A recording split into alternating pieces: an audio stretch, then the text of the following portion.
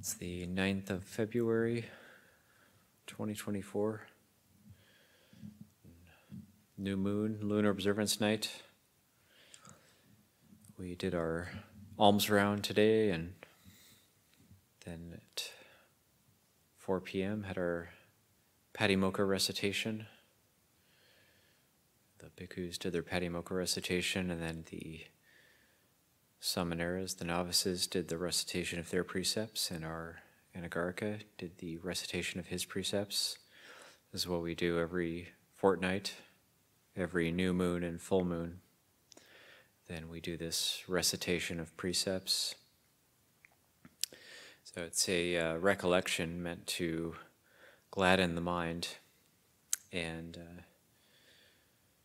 also a lot of these teachings that we're listening to during the winter retreat are meant to gladden the mind. This is called Dhamma Piti.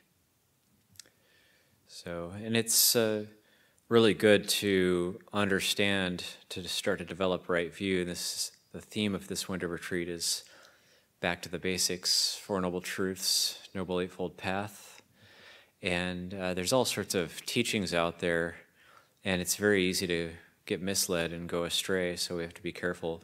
And just coming back to the suttas, and in the suttas themselves, the Buddha talks about when he's gone, how to judge certain teachings, or even when he was still alive. Compare it to what we know of the suttas. Compare it to what we know of the discipline. Does it match up or not? And I would say for us, even comparing it to what we know of Luang Por Chah's teachings, does it match up with his teachings as well? Because it's my opinion that Luang Por Chah's teachings certainly match the suttas and the Vinaya, the Dhamma Vinaya, and that it really dovetails quite well, that Luang Por Chah's teachings fit quite well with the suttas, the Vinaya. So we do have to be careful, and it is good to know about these different qualities of heart that we're training and developing in ourselves.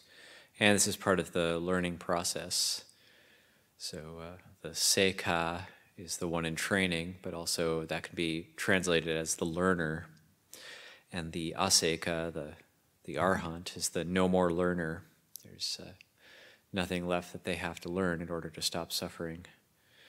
But for us, we do have a lot to learn, all of us. So we've had, the last couple of weeks have been open afternoons, and we did 5 days of crochet training, crochet workshop for anybody who was interested. And this is a really good illustration of just how to learn, how to develop perseverance, because part of learning is frustration.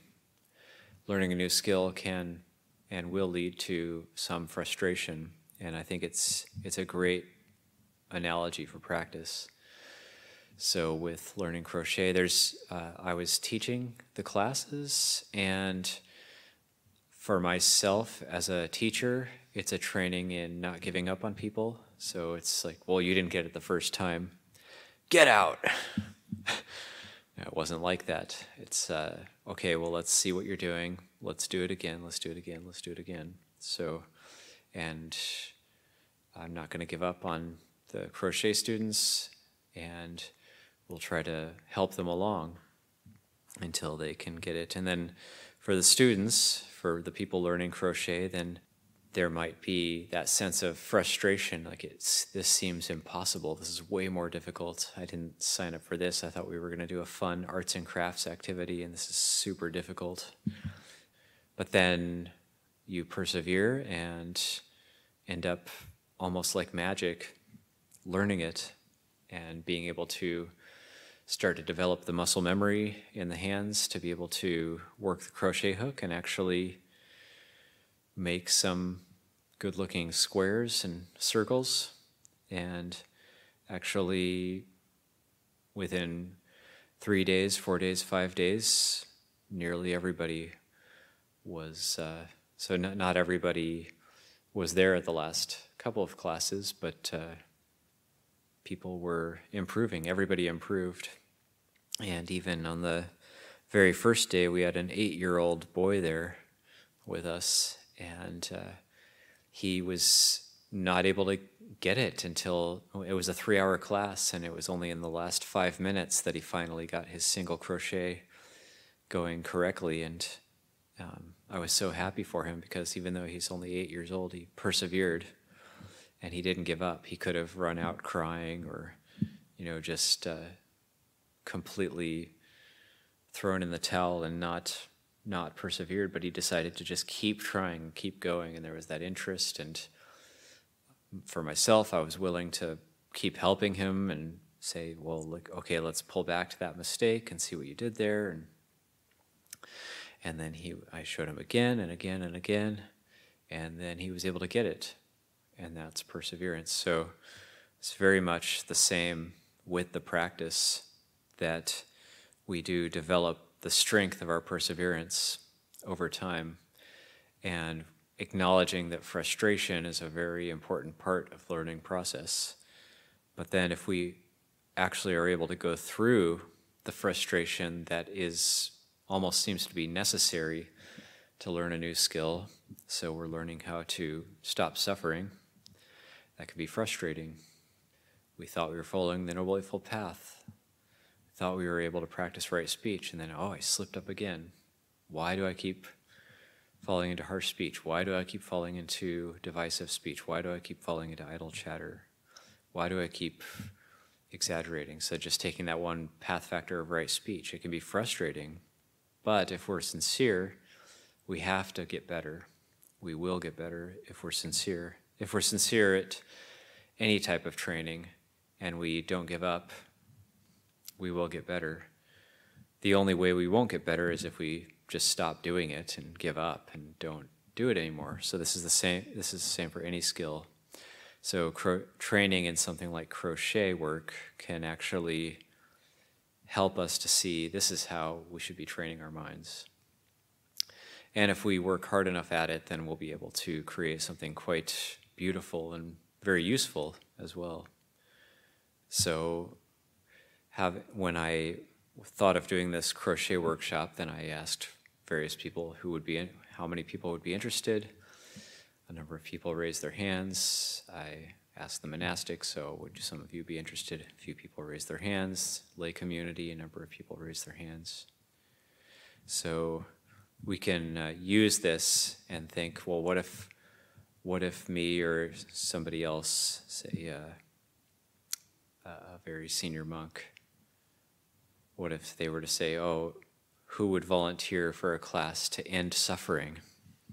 So if somebody wants to do an ending of suffering workshop, who would raise their hand? Would anybody here raise it? Can I see a show of hands? Who wants to actually stop suffering? Not everybody. Do you really want to stop suffering? So trying to actually stop, maybe we want to keep suffering. So that's going to be a problem if we want to actually fulfill the Buddha's teachings, which are the end of suffering. Nothing else, nothing other than that.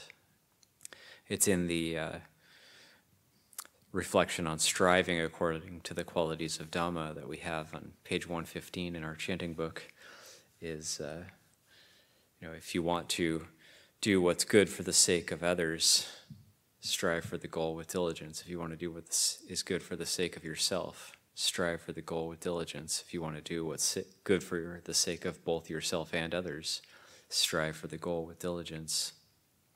Yeah. So that's a very strong statement made by the Buddha, and that's from the suttas. So whenever we look at our intentions or our motivations to practice, we can compare it with things like that. Is it in line with that? Why are we practicing? What's our motivation? What's our intention? What's our underlying motivation to come to the practice? So then, say a number of people might show up to the Stop Suffering workshop and the Stop Suffering class, and then So then the teacher would start by saying, okay, there are these Four Noble Truths. There is there is suffering. Suffering is to be understood. There is the cause of suffering, which is to be abandoned. There is the cessation of suffering, which is to be realized. There's the path leading to the cessation of suffering, which is to be cultivated and developed. What is this path leading to the cessation of suffering? It is right view, right thought or intention, right speech, right action, right livelihood, right effort, right mindfulness, right concentration. So that's the beginning of the class. That's the basic teaching. And so it's like, okay, well, so everybody just now go to it. Try to stop suffering. So, and then, but this is, unlike the crochet class, this is going to take years and possibly decades of daily classes. And, but if we persevere, then it will be the same. Then the Buddha gives this very strong analogy. It was in one of the readings that, the Buddha says, say there was someone who was told, okay, come and be struck by 100 spears. Get struck by 100 spears in the morning, and then somehow still alive, get struck by 100 spears in the afternoon and get struck by 100 spears in the evening, and you somehow survive that, and then you get struck by those 300 spears every day for 100 years. If the agreement was that you would be struck by, if by being struck by 300 spears a day for 100 years, by that effort alone, you would realize the Four Noble Truths at the end of that 100 years, you should do that. That is a good deal. And yet, that's not necessary. That kind of pain and torment is not necessary to realize the Four Noble Truths. It's just a matter of perseverance. It's a matter of just applying ourselves to it. And one of the problems with this is there's a lot of bad habits we can develop along the way. So during the crochet class, there was a number of people who developed this bad habit of putting the hook on the wrong side of the yarn. So you're supposed to yarn over the hook, but a number of people started yarning under the hook instead of yarning over, so that the hook would go over first. And then it created this very, it did look interesting, but it was something that was very, very difficult to work with, and you ended up having to spend a lot of time on each stitch, and it would end up not working out so well. You'd end up with something else other than a piece of artwork. You'd end up with a bit of a tangled mess. And so there are a lot of ways we can misunderstand the teaching and thus end up with a tangled mess. And so that's why it's always good to go back to the basics of this Four Noble Truths, Noble Eightfold Path, just desire, cause of suffering, these basic origination of suffering, cessation of suffering, path, and checking in with that teaching, and we can apply that to ourselves by comparing our own experience with the Noble Eightfold Path and seeing where we might be slipping up, where we can do some course corrections and not be too hard on ourselves, be very forgiving with ourselves, and then gently nudge ourselves back onto the path. So, or there was a reading one day of the teaching about Lady Visakha asking the Buddha for 8 favors, where she can give various types of offerings to the monks who come to Savatthi. And the Buddha says, well, what, Lady Visakha, what benefit do you see for yourself in asking for these 8 favors of being able to offer various services, goods and services to the bhikkhus who come to Savatthi? And she says, well, when I recollect that any bhikkhus who have come to Savatthi, surely they've received some of the goods and services organized by me. When I recollect that act of generosity and that virtue, my mind shall become glad. My mind will be gladdened by that. And that's pamoja. My mind will be gladdened by that. My mind having thus been gladdened, my body will become tranquil. When I become tranquil, I shall experience pleasure. And when I experience pleasure, my mind will reach samadhi. My mind will become collected and will become unified. And the Buddha says, good, good. These are worthy recollections. So, okay, so that's a basic teaching. What is that teaching telling us? That these qualities like sukha, which is the pleasure, they are rooted in the mind. They're coming from wholesome mental qualities, i.e. in this particular teaching, Lady Visakha recollecting virtue that she's done. So through the sila, through the recollection of virtue that we practice over a period of time, the mind can be gladdened by that. When the mind is gladdened, we become relaxed. We can relax because we know that we've done things that we don't regret. So we can relax, we can be at ease. We can be at ease. When we're at ease, then we will experience happiness.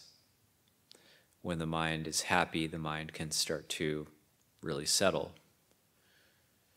So these things are rooted in the mind first, and then sensed in the body as well. The mind is the root.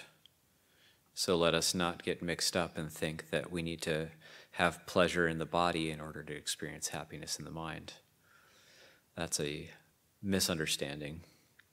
These things come from wholesome mental qualities, things like piti sukha. They come from the wholesome mind, the pure heart, nowhere else. It's not from clearing out our chakras that we get them. It's not from doing certain types of qigong or yoga or breath work. That's not the pure mind. We might experience sense pleasure doing those things, yes. We might experience pleasurable bodily sensations. We might experience pleasure of the senses, but it's not going to be the blameless happiness that comes from the pure mind that Lady Visakha is talking about. So that's something that's very, very important to understand. If we don't understand that particular point, then we're going to go on some sort of wayward path, and we're going to end up with a tangled mess. But these types of misunderstandings can lead to bad habits in the practice, and once these views become fixed, once we have fixed views or fixed perceptions like this about practice, maybe we've read some sort of book that said that or something, we won't be able to find it anywhere in the suttas. We won't be able to find it anywhere in Luang Por Cha's teachings, that you need to be able to clear out all these things in the body in order to experience piti sukha in the mind. So right away, just trying to do a course correction, okay, these things come from the pure mind, recollecting virtue, and so on. This is training. So the word for learning, the learner is the sekha, and the one who is, and then the act of learning is sikha, the training. We could say training, we could say learning. And the word training, I think, is quite important when we come to Buddhist practice. When the mind and the heart starts to become trained in virtue, so you all recited the 8 precepts this evening, however we decide to train ourselves, and however high we decide to set the bar for ourselves. So it's like Ajahn Sona gave a teaching once saying, aim high. Of course, we're comparing ourselves to the Buddha and the Arhants, and so that's aiming high. Of course, we're not going to reach that level, but it is good to aim high. When we aim really high, at least we're not aiming low. At least if we throw a ball in the air and we're aiming high We may not be strong enough to throw the ball as high as we're aiming, but at least it's going to go up. So when we train, when our mind is distracted or when difficulties arise, we're always going to drop to that, whatever level we've truly trained ourselves at. Whenever we have some sort of health crisis arise for us, or we have some sort of loss of relatives, our mind is going, or we have, there's some external difficult circumstance that arises, or some sort of really difficult circumstance that comes up in our relationships with friends or family or whatever, then our mind is actually going to drop to whatever level we've trained ourselves to. So those kind of things help us to see where we're at. And the training, specifically the training in virtue, how steadfast are we in it, and what are our underlying intentions for the training? Is it to just be able to do the bare minimum, just to be able to live in the monastery, or is there maybe a sense of fire for virtue, wanting to really cultivate goodness, really getting super inspired, full of saddha, full of faith to develop the pure heart? Is that our intention for the training, or what is our intention for training in the precepts? However firm and established we become in the precepts, then we're going to experience a blameless joy, pamoja. We're going to experience a blameless joy connected with that type of virtue. And to whatever level we decide to train ourselves, and I like the word training, because it does entail there's going to be frustration, there's going to be learning, there's going to be mistakes. But if we persevere and we train in making an effort to look at and realize these Four Noble Truths and cultivate the Noble Eightfold Path, if we really train in it, then whatever level we train ourselves to, then the sense of clarity, purity, and refreshment of heart is going to be proportional to that. The sense of mindfulness and clear knowing, and the sense of just daily refreshment, coolness and refreshment of heart. Coolness and refreshment of heart, which is rooted in the mind yet sensed in the body. That will arise in proportion to whatever level we train ourselves to. So this is desirable. This is something that we want. And just like doing a crochet class, we might want to make a bowl cover, but there's a whole set of skills we need to develop in order to get there, in order to be able to do that, and to do it well. And however we decide to persevere,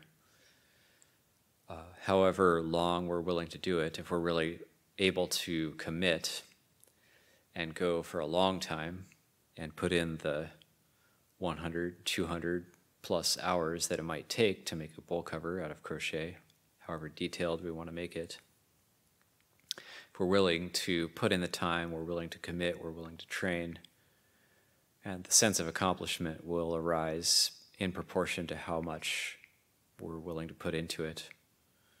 So if we give everything, if we give it our all, of course, what we then receive is more than that even.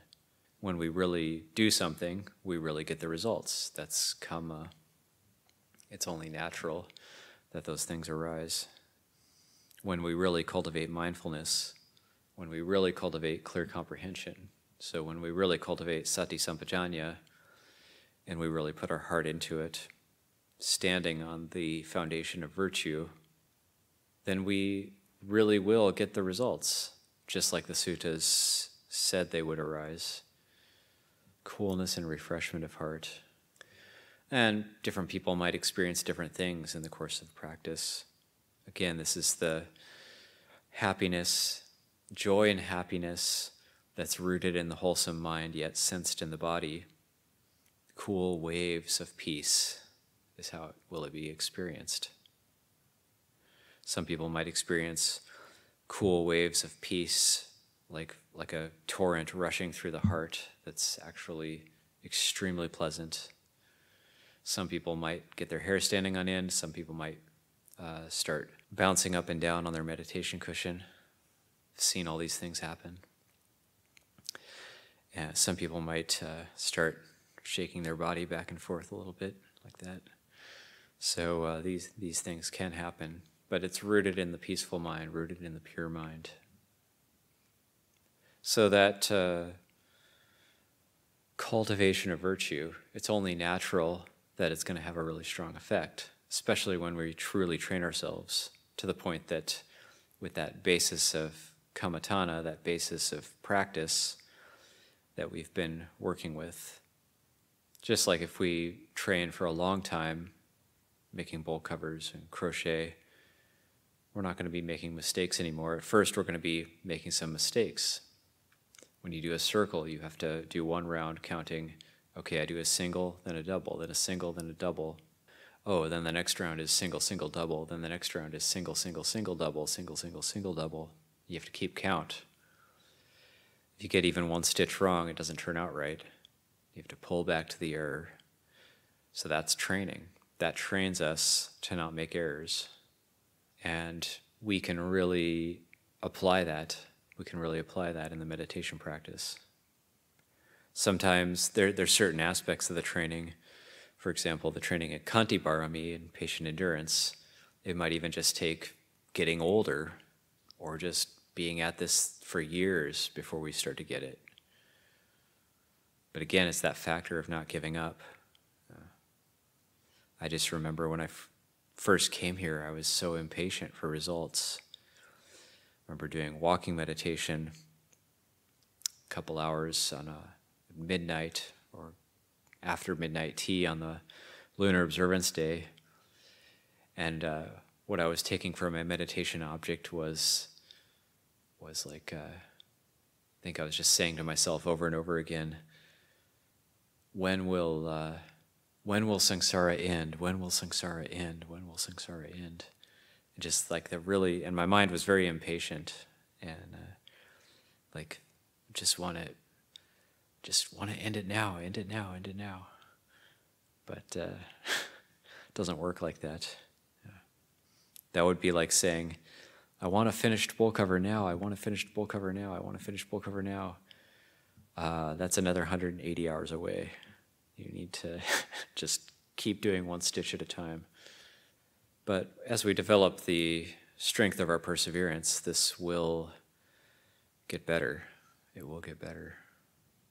At least it's gotten better for me.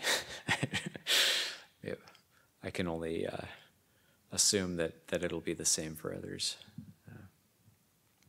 I mean, of course, there's still a long way to go. But I can speak from experience that it has gotten better. And that comes from just saying, okay, I made a mistake there. I'm gonna pick myself up, keep going. The word for offense in the Patimokkha is apati, literally means to fall over. And then you confess, if I commit an offense and I confess it with one of the other bhikkhus, then it's like they're picking me back up. So it really is this experience of just falling over, getting picked up, falling over again, getting picked up. Or Tanajan Mahabua like to use the imagery of what the practice is you get really inspired at first. So you start out running. You're running, Nibbana. And you're running, and then you fall flat on your face, and then you get up again, and you're crawling for a little while, and then you get up and you're walking and stumbling and starting to get tired, and then you fall on your face again, and then you're being dragged through the gravel and all these cuts all over you, and you get up again and you're crawling, and then you're walking, and then you're jogging and stumbling for a bit, and then that's just how it is. But you just don't stop moving forward, whatever you do. So whenever you fall down, you just get back up again and keep going, and you just dust yourself off, and you just keep going, keep going. one of the things I find inspiring in the suttas is like Venerable Ananda. So that a lot of these monks that you find in the suttas, monks and nuns, they never let up with their practice, even when they got old. So Venerable Ananda, I believe he is the same age as the Buddha. The Buddha passed away, and Venerable Ananda wasn't an arhat yet. He hadn't yet finished his practice. And so then the story of Mahakassapa calling to convene the first council and codify the teachings, the Dhamma Vinaya. Of course, Ananda is the one with the photographic memory who's memorized all the suttas. And yet the rule is, only arhats can attend. So they're like, well, if Venerable Ananda can't go, how are we ever going to do this? So then the famous story of Venerable Ananda at the age of 80 or 81 saying, okay, I got to finish it now. And of course, he knows all the teachings. I believe he is Sakadagami or something at that time, once returner. And it's like, okay, well, I'm going to, I know all the teachings, know what needs to be done, but he's over 80, and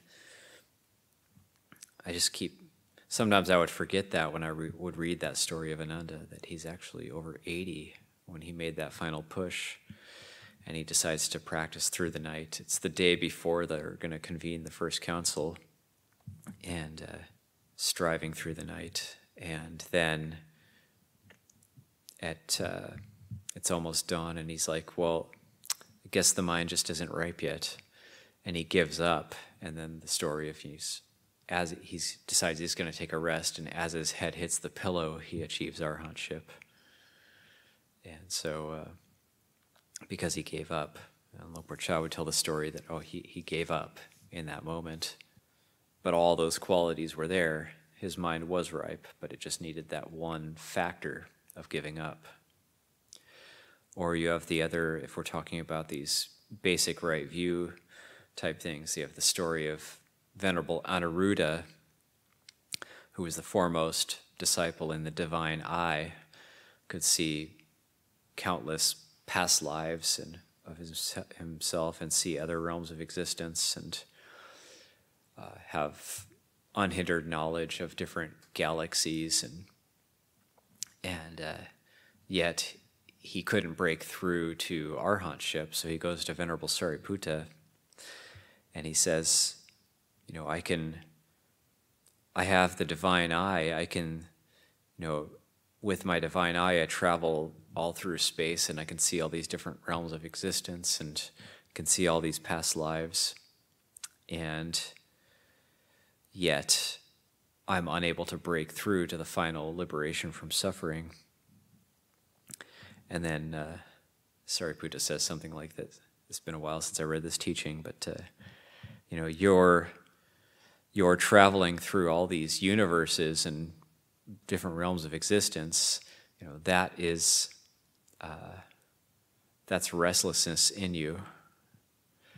The thought, I can do this all with the divine eye, that is conceit in you.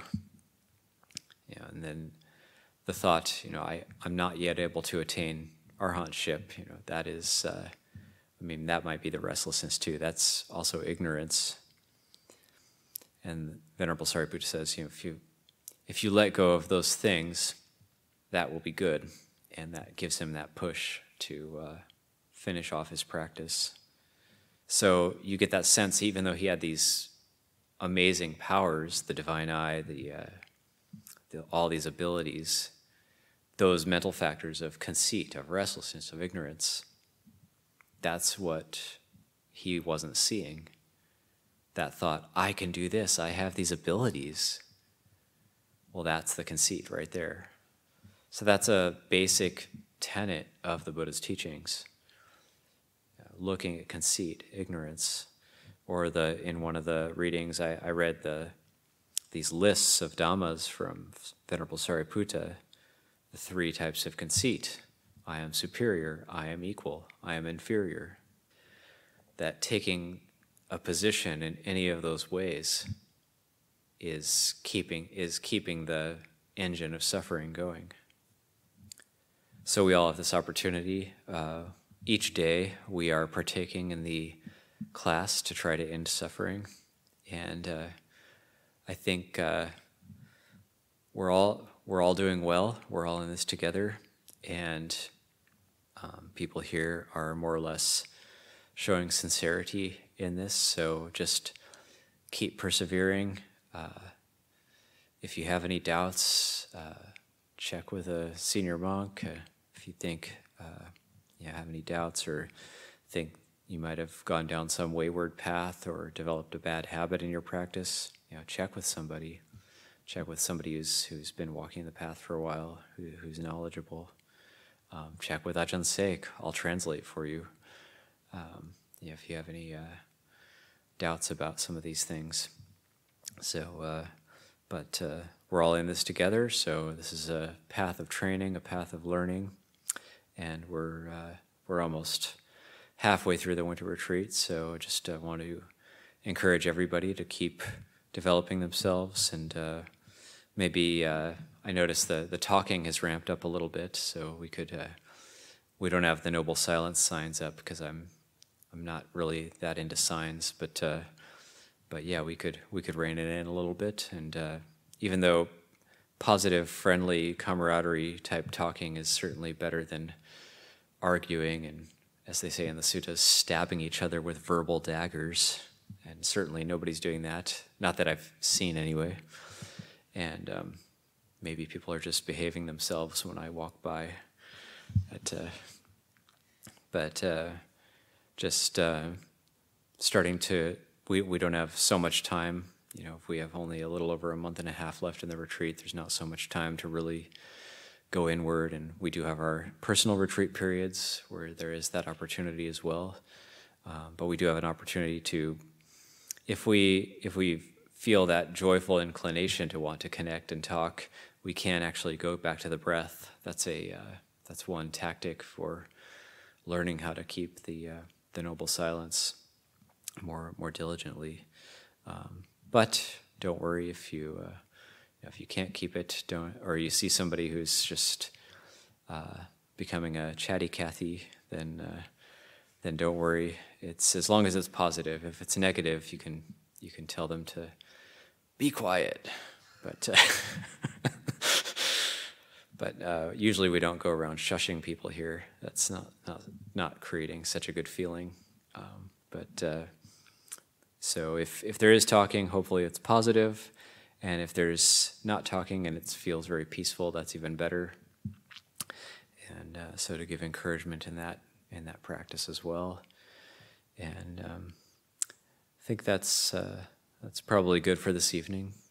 We'll have this will be an optional Lunar Observance night because we have the Saturday night program tomorrow. So yeah, we will make this evening optional for anybody who would like to keep practicing through the vigil. Otherwise, those who would like to do so can return to their dwelling places, practice on their own, or take a rest. And tomorrow will be open except for the Saturday night evening program. And after that, we'll change to our afternoon-only practice schedule with the readings at 6 p.m., just before the evening puja. So I think that's probably good for this evening, and I'll leave it at that.